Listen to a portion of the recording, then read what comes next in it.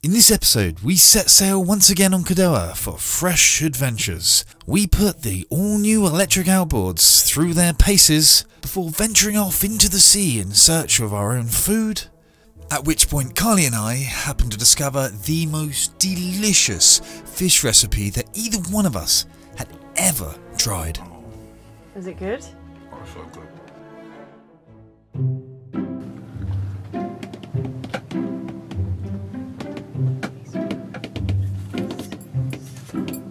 Carly is just doing a little bit of passage planning to hopefully safely get us out of here and back to somewhere that can see out the weather that's coming our way. Now, a lot of you have asked about passage planning and what goes into it, and to give you some bullet points that we think about, it's can we get Hank to shore and have a good ledge tracks for him so any sort of journey he's going to do will be fine, he won't need the toilet hopefully whilst we're underway. What are the tides doing? Are they going to be on our side? And are we going to arrive in our new destination whilst there's still some daylight so we can see where we're dropping the anchor? And once again, get Hank to shore so he can finish his day all weed and pooed. So let's go check with the captain, see what she's managed to figure out. See how early I have to get up in the morning. From high water Dover -6. High water Dover is 218. I can see you number crunching and scribbling away with your gigantic giga brain, figuring out safe passage for all of us. So what have you crunched? Come on, give me the good news. How long is Hank going to be on the boat for? What time does it mean I have to get up? Have we got tides on our side? What's it going to be? What's going on? Okay, so we are going to try and do the 12-hour passage back to the Helford. We can't have the tide with us the whole time, but it'd be good if we can get the tide with us around the Lizard. I think that's the most important one, yeah, and also getting out of here, because we have seen that wind over tide coming out of here is not much fun. It rips, doesn't it? It rips through here. Yeah.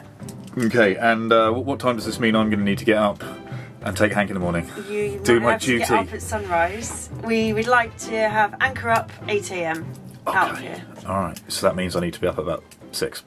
Yes, please.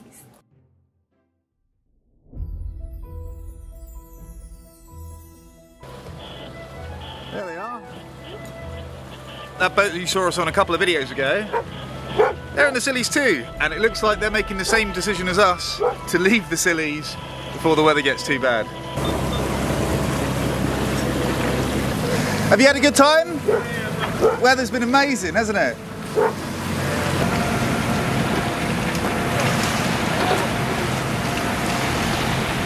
Well, as it happens, the weather right this second doesn't look particularly terrible, but it is going to look terrible later by all accounts. Then we've got electrical storms, we've got strong northerly winds, all the reasons not to hang around in the Scilly. I like to think that we've learnt our lesson from last year. We had our behinds whipped and we were humbled slightly. It's nice to see the Dad's Cat crew have had a nice time out in the Scillys as well. Just amazing weather for a few days. And yeah, I imagine they'll be back in harbour about 5 hours before we are probably. Alright, let's keep an eye out for these lobster pots.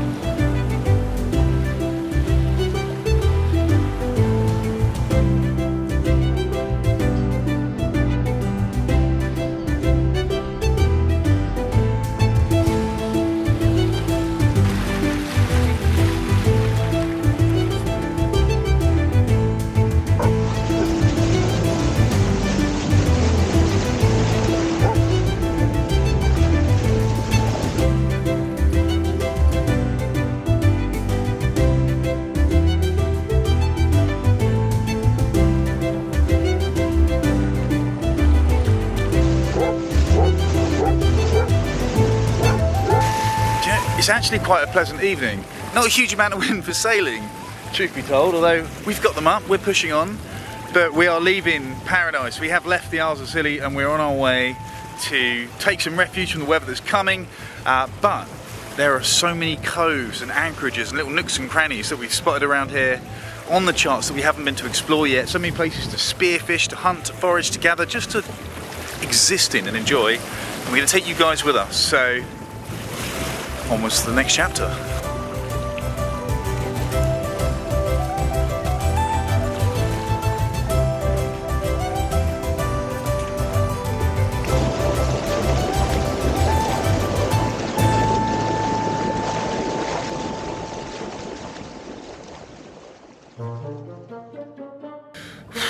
Yeah, well, looks like the wind has died off again, so we're nearly there now.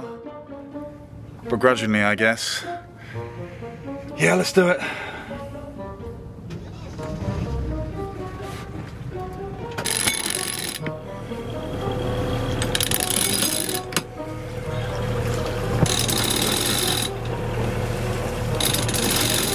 So after a fairly uneventful trip from the Isles of Scilly, we've come to take refuge in a river to wait out a little bit of bad weather. You know, the weather doesn't look too bad right now, but this is, by all accounts, the calm before the storm.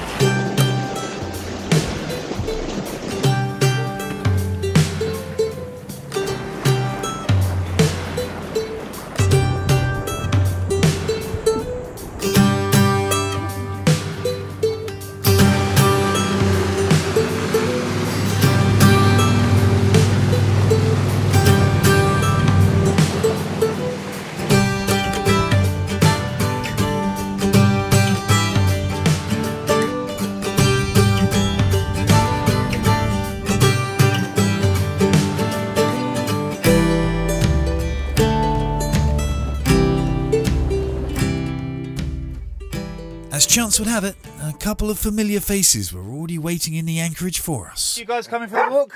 Yep. Amazing. That's why you're excited, isn't it? No. You know. Look at the tail. Look at the tail. That's pure bliss and joy right there. All right. Let's go get ourselves sorted. Although when two boys of a 1980s vintage find themselves with similar gadgets, well, there's only one thing for it.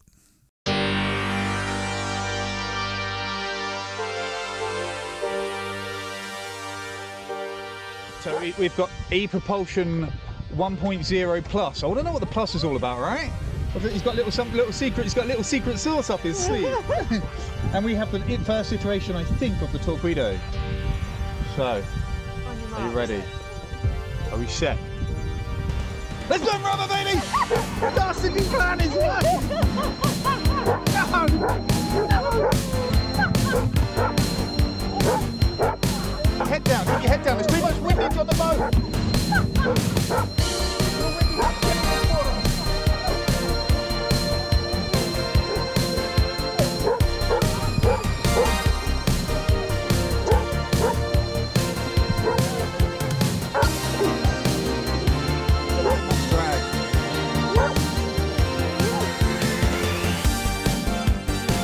You win. Perfect.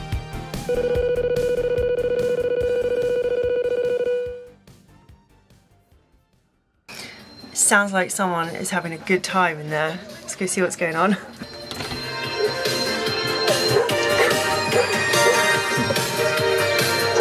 What's going on?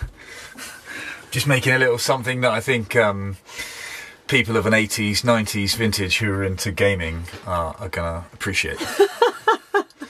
Every now and then I like to do this. This is like my signature. I give like nods to movies that were influential or chapters in our time that were influential. I think it's good to just splash them in. No, okay. Well, while I've got you guys here, I just want to say a huge thank you to all the people who have supported us through the run button, through Patreon, and through the super thanks button on YouTube, who are all here. Thank you so very, very much. On that too, I just want to say, I know it's a bit of a cliche to say these videos are made possible by you. We'd probably be making them anyway, but what is made possible by you guys that have been so incredibly generous is we've been able to turn off the ads during the videos. We never used to. We used to have as many ads on as we could. But we're not just YouTube creators. We're more so YouTube consumers. We watch loads of videos for entertainment, to learn, just to be inspired by people. And I've always noticed that once you get into the flow, there's just a Visa MasterCard advert just stuffed in halfway through, and it just kind of takes the edge off of it for me. So when more and more of you started supporting us through the Patreon, through the run button, and just the super thanks was amazing, it just really enabled us to turn those off. And all season we've had those mid-roll ads turned off, and as tempting as it is always to hit that button and turn them back on, because it can double or even triple your YouTube revenue, again, thanks to you guys, we don't have to, and that's made the viewing experience, I hope, as good as we can possibly make it. So thank you. And then it was time for me to head off into the dinghy in search of fresh meat.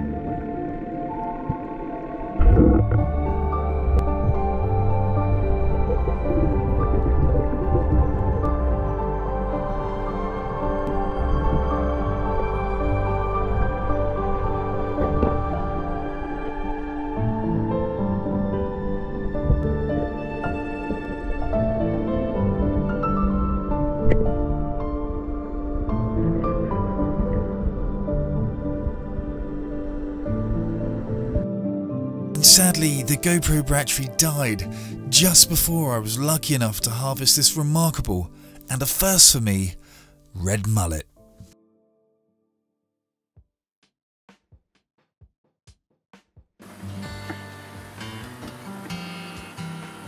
Back to another instalment of Meal of the Day. I feel like it's been a while since we've done a Meal of the Day, but we've got some new stuff which we haven't cooked in a while. The first one is goatfish, aka red mullet. We also found a couple of scallops too. So Carly has found, let's go see, Carly has found a recipe online which mixes those two key ingredients. Is that right? Sure does. You obviously got the red mullet, lemon, courgettes, pesto, fish stock. A little bit of oil in there.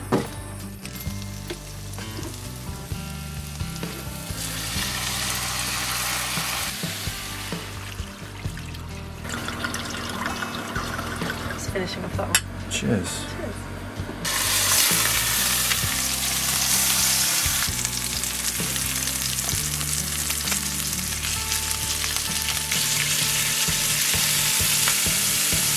So the courgettes were just blanched and then like sauteed in a bit of butter and seasoning. That's a good one. You like the look of that one? Yeah, I love the look of that one. Okay. Oh, I love the look of the colour on the top as well. That is a Michelin star. I don't know what is. None. I don't know which bit to eat first. I feel like well, you meant to eat a bit of everything, I think. I know you are, but I've not tried red mullet before, so let's give that a go. So we'll do that.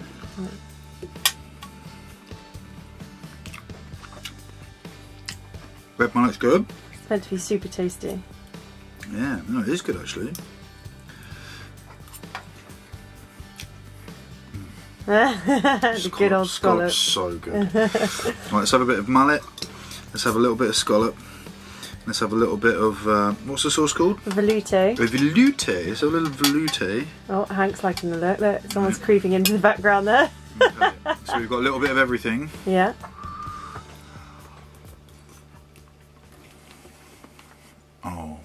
Is it good? Oh, it's so good. I'm so keen to tuck in. Okay, stop filming. I don't want yours to go cold. That's so good. Oh, let's get a bit of everything as well. A bit of everything.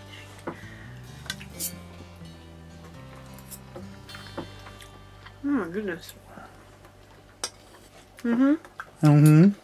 Good job. I'm proud of that one.